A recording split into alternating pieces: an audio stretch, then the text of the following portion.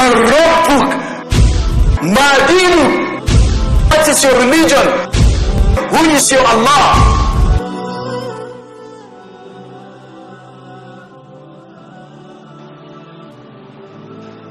And two angels of severe reprimand called Munkar and Nakir, bluish in nature, severe reprimand. They will come and they will tell him, they will sit him up, they will shake him, get up. Then he will sit down for questioning. This is the last of the fitna that a believer will undergo in his life. You will be asked, what is your religion?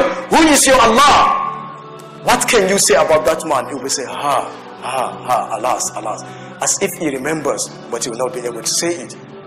Then he will say, La adri, I don't know. I do not know. And the angel will say, La daraita wa la tadait. You do not know and you do not ask. What can you say about that man that was sent? You say, I only say what people were saying about him. Kama yaqulu nas. I only say as people were saying. That is the only thing. Today we are exposed to that reality also. We don't seek for knowledge to know the authentic sunnah from the bid'atic bid'ah, because there is no bid'atic sunnah. The authentic sunnah from bid'atic bid'ah. We don't seek for knowledge, hence we don't know the difference. You say, La adri, I do not know. And the angels say, you do not know? La daraita wala. And you do not even care to ask? They will ask him, and such will be the psychological torture. And with that, a caller will call from the heavens, my servant has lied.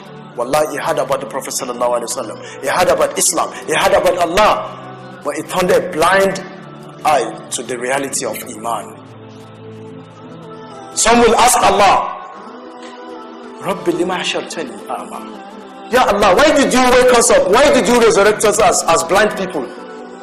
When we were in the face of earth, we had our eyes, we could see. But now you are resurrecting us as blind.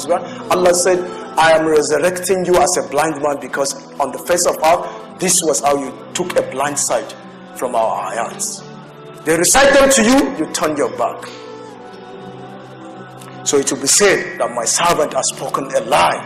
And Allah will say, furnish him from the fire and open for him a door to the fire. First, the heat of Jahannam and the fierce hot wind will reach him, and his grave is tightened around him, causing his ribs to break. And someone asked Sheikh Muhammad Salih Al-Uthaymin in his kitab, Sharul Hadith Jibreel, Kayfa nu'minu bil-yawm al-akhir. Someone asked that why is it that you said the ribs will intertwine with one another, and even when you exhume some dead bodies, you don't physically see the ribs of the kafir. So this is from the matters of Ghaib. Ibn Taymiyyah said, believing in Ghaib and death is from that matter, you have to believe in that. The ribs will intertwine, and a man of ugly face will appear before him, and will give him tidings that will displease him. This is the day that you have been promised. And he will respond and say, evil tidings to you too. Who are you? And this ugly man that appears before him will tell him that, I am your malicious deeds. By Allah, I only knew you slow in obeying Allah subhanahu wa ta'ala and quick in disobeying Allah subhanahu wa ta'ala. May Allah repay you with evil. Wal'ayadhu billah. Then a blind, deaf and dumb person is appointed for him. And he carries in his hand a sledgehammer that if it hits a mountain, it will turn the mountain into dust. And it will hit him once. The person will make a shriek sound, scream, and it will be heard by everything, illa thaqalayn, aw kama qala Rasulullah sallallahu alaihi wasallam, except man and jinn. Except man and jinn. He will be hit with a sledgehammer between his ears, and he will turn into dust. Allah will recreate him. He will be hit again. He will turn into dust. And the door will be opened for him from the fire, and is given the furnishings from the fire. He will then say, oh my Lord, do not establish the hour.